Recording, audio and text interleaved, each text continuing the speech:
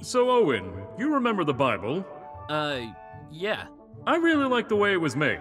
Make it so people can write their own stories and ideas for people to read. This sounds nice. What's the catch? I mean, everybody could write what they want. I think that's a pretty good catch. I suppose it could be. I mean, what could go wrong?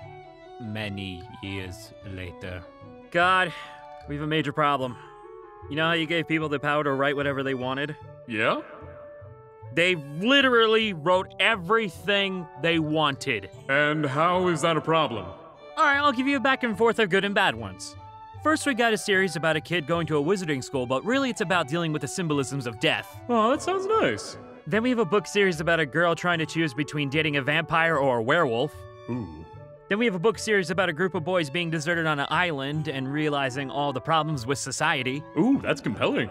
Then we have a book about kids taking a bet of how many worms they can eat during the summer. Oh, ew.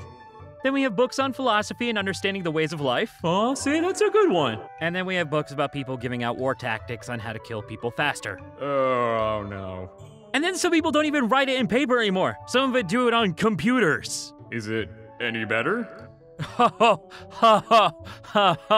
God, it's worse. They write stories about the stories that have already been written, thinking they could fix any glaring issues that the other books had. Well, did they fix any? No, they just wrote what they wanted. Well, I don't see how that's a problem. Well, true, but the only issue that they're fixing is just the quote-unquote ships that they didn't get.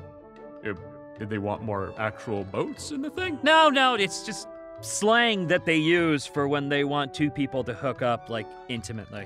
Whatever, I'm just gonna go fix it. I'll get some people that know how to give them criticism that makes them work on writing this stuff. I'll be right back.